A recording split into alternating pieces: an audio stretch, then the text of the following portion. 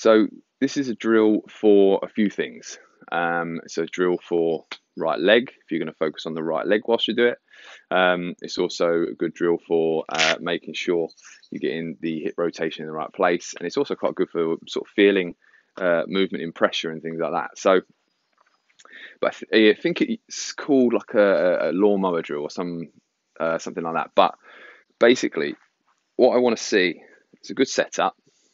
Get everything in the right place, so just like nudging the hips, spine's all straight, and put your thumbs just out in front of you like this, okay? Now, important from this angle that your weight is right behind the front of the laces, okay? So just behind here, so you don't want that weight too much over the toes or too much in the heels. Now, I'd say this is for the player who's really sort of getting stuck into the depths of movement rather than sort of a beginner. But it's still good to understand where the weight's moving and what different points have got to be. But it's slightly harder to do. So we need to have the correct form in the movement to make sure that everything goes well with the drill. So thumbs out in front of you like that. Now, as you go into the backswing, you're going to pull and push. So one's going up, one's going down. So you're going to feel as the right hip goes back, the thumb is going to pull up, okay? Up here, keep the arms fairly straight because that really encourages you to rotate then. So you're going to go up, okay? So you feel into that position. Now I should feel from here that right hip has got a good bit of depth. Right knee's gone back, weight's in that right in that right heel, and my left knee hasn't come too far over, okay?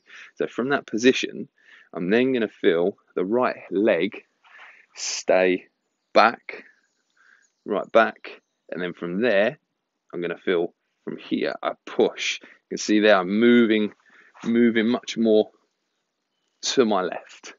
Okay, so I'm moving into the ball of that left foot. Okay, and then from that point, I'm then going to push off that left foot. So I feel the weight push from here. So I've loaded that right side, pushing into the left side, and then I'm going to push off with that left foot and that left leg, straightening that left leg out, and I'm going to feel as though I'm then moving across, pushing down in that left leg and pulling up on my left side. So that really then helps also that lead shoulder get out the way. So think movement, back, and then through. Okay, but again, it needs to have all the right points. Okay, but it's really good for feeling where the pressure movement is. You just do it slow. Try not to. I see a few people sort of do this and that. It's much more about push and pull. Okay, and so sometimes to do that, if you do it with dead straight arms, then it kind of really restricts the movement. Just let that. You want your arms fairly straight. You don't want them to have complete bend, but just want to be fairly straight, as you see about there, and then feel movement through. All right.